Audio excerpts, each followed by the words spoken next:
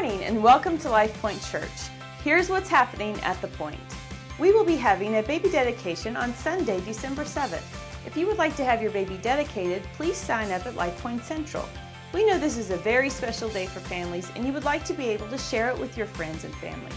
If you will provide us with the names and addresses of those who you'd like to invite, we will send them a personal invite from Life Point Church.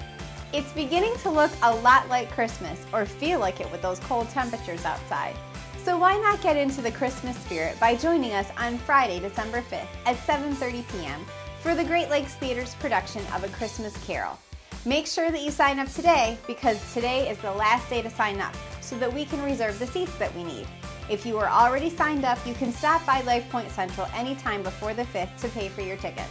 Our Life Point kids are still accepting monetary donations for their holiday project to purchase personal items for the clients at Project Hope.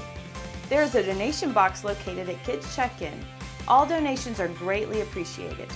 Also, the tickets for Lunch with Santa are in and may be picked up at Kids Check-In as well. We are so excited about our upcoming Christmas service on Sunday, December 14th. So mark your calendars and start spreading the word. You won't want to miss Christmas at the Point. Hi, I'm Jocelyn.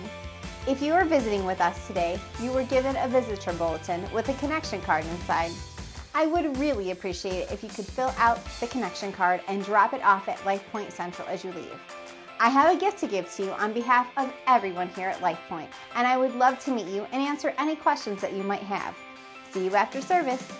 Don't forget to follow us on Facebook or check out our website at lpministries.com. Thank you again for being here today, and we will see you right here next week at the Point.